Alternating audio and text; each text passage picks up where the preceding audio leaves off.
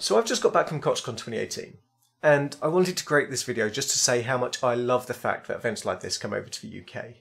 It's not often that we get the American YouTubers such as Jesse come over here, so it's a great opportunity to go meet them. These guys look after us in the gaming industry world, they teach us, they build communities with us, they entertain us. So I would go so far to say they are an admiration for us. They're something that we look up to, and I just want to say to Jesse and all the crew, first of all, thank you so much for coming over. Thank you for putting on events like this. And also, I definitely want to staple the point that this extends out to all the volunteers of CoxCon. You guys do an amazing job, and without you, I don't think it would succeed in the same way. So thank you so much for dedicating your time so people like me can come along and enjoy it.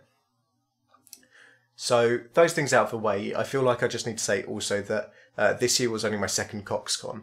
I went last year and again this year. So I've kind of seen a contrast of two very different CoxCons. Last year was absolutely insane. The hype was there between the crowds. There was always massive things going on because there were so many big names there. You had TB, Dodger, Jesse, the entire co-optional. And I feel like, as a side note, I just want to say that I feel so kind of lucky or thankful. Thankful is probably the better word, that I got to meet TB last year.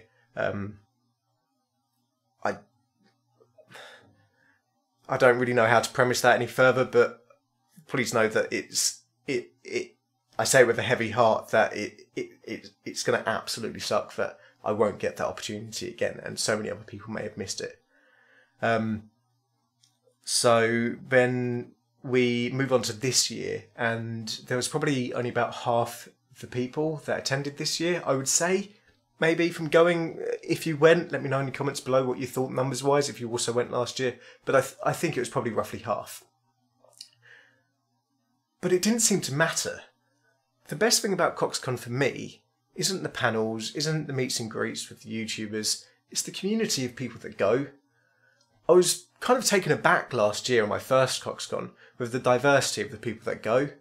So this year, when I kind of knew what to expect a bit more, knew how communities gathered together at CoxCon, I was prepared to go in and just chill out. I didn't go for the panels, I didn't go to meet Jesse. Obviously those things were a bonus, but I just went to meet with fellow geeks, fellow community followers of Jesse and the likes. So yeah, I feel like I need to say just thank you so much to anyone that entertained me or humoured me or even just kind of talked to me and thought, please go away, even though you didn't actually say it. So thank you very much for that. But I will say that if you are thinking of going to CoxCon and you might be on your own and you have nobody to go with, just go. There's so many people there that go on their own and still find communities of people. For example, one of the people that I took up this year went last year on her own, and now we're great friends. And there's so many other people, so many other stories that are so similar to this.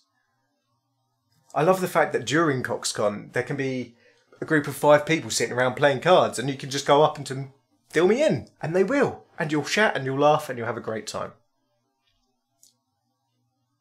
It did feel weird this year, though, in the sense that everyone felt a bit more subdued. That's not to say that there wasn't pleasantries and everyone was nice and everyone was super friendly, but there wasn't the same kind of level of hype. And I don't really understand what that was.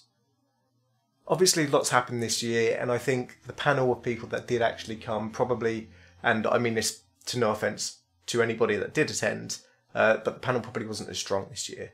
Probably affecting ticket sales and maybe kind of lacking in the hype factor. But it only really affected the floor. During the panels, like the Scary Game Squad with the Ducks, it was brilliant. It was absolutely hilarious. I really enjoyed it, really had a great time. And if all the attendees that went are getting constant duck squeak noises in their ears 2 days on from the event, I'm right there with you. Yeah, that's happening. It also won't be a con if I didn't get a load of merch, so I'm quite happy that... I actually think... I just want to show this off, really. The CoxCon t-shirt for this year, I'll just quickly throw it up like that. I really like it. I think it's really nice, so I'm quite looking forward to wearing that. And in addition, I got this game. It's called The Chameleon. I don't know whether you actually, in real life, you really cannot see very well the name of it, but it should say The Chameleon. I don't know whether it will come up on the cam. And this is by Big Potato Games. And they were there. They had their own stall. And these guys, they've also made Bucket of Doom, which I played a lot and really liked. So again, to all the vendors that were there, thank you for your time.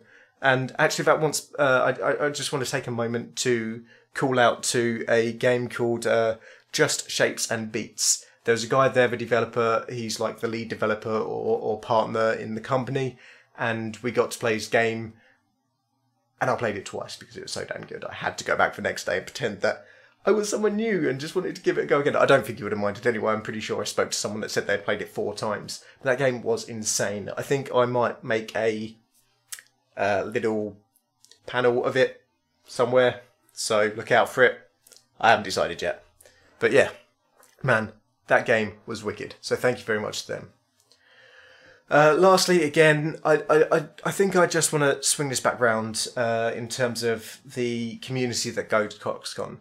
As I say, if you've never been before and you maybe watched the stream this year, I heard there's 650,000 people watching at some point. That number may be a bit hit and miss. It was just community talking, so that's not factual basis. But I hear that was the number of people viewing the opening ceremony.